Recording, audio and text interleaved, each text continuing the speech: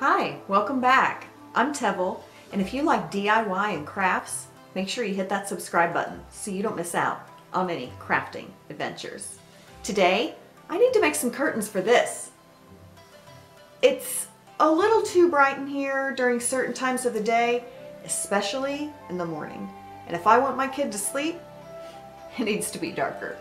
So, in order to accommodate the theme of this room, I decided to make some leaf curtains to hang on that branch curtain rod. So if you want to see how that turns out, stick around and I'll see you at the end. The felt had fold lines that I needed to get out, so the first thing was to iron it.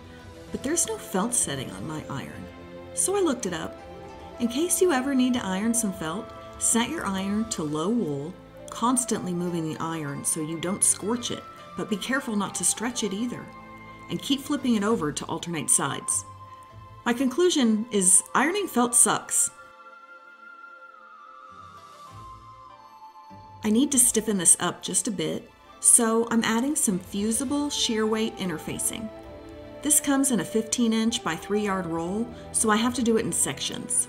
I kept the same low wool setting and ironed the interfacing just enough to bond the fabrics together, but making sure not to burn it.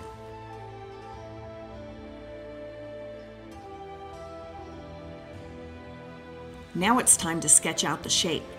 I have this leaf stamp as inspiration.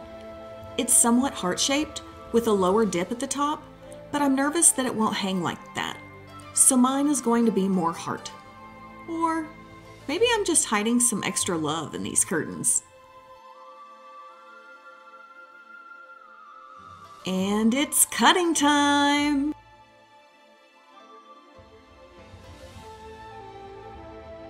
After I cut one, I used it to shape out the second curtain. But I made the second one a little bit bigger, and I softened the bottom when I cut it out, because no two leaves are exactly the same.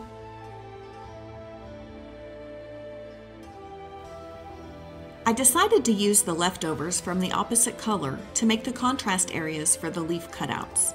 At first, I tried to draw it out in reverse, but then I just cut them.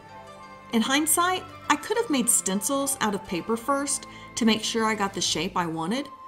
I didn't have very much leftover felt to work with, but thankfully, I pulled it off.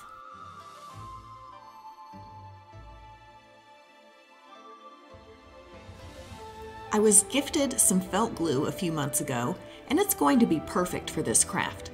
It does take 3 to 4 hours to dry, so I had to plan accordingly. I just flipped the pieces over where they are, glue the back, and flip them back over. I made sure to get enough glue so it would soak into the felt and the interfacing, but not so much that it came out of the sides very much. I mean, I did my best. What did come out, I just cleaned up with a paper towel. Make sure to press the felt down to get a good bond between the pieces. I then cut some strips in the opposite color and glued them to the back. I'll use these to hang the curtains from the rod.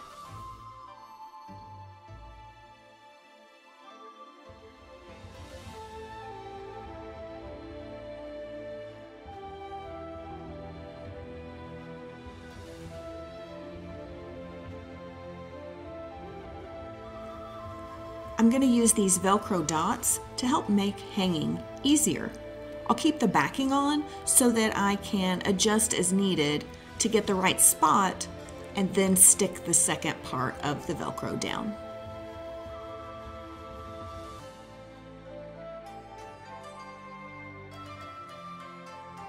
And now it's time to hang them. I'm just going to move the strip pieces up and down until I find the perfect placement for the leaf. As I move the pieces of the strip up and down, the leaf itself moves up and down.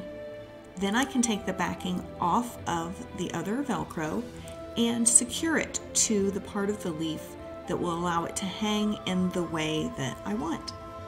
I'd say that's a pretty big change and a pretty big leaf. I hope you enjoyed this episode today, and I hope that it inspired you to go and craft something a little different. If you haven't subscribed yet, hit that button down there so you don't miss out on any crafting adventures. See you next time.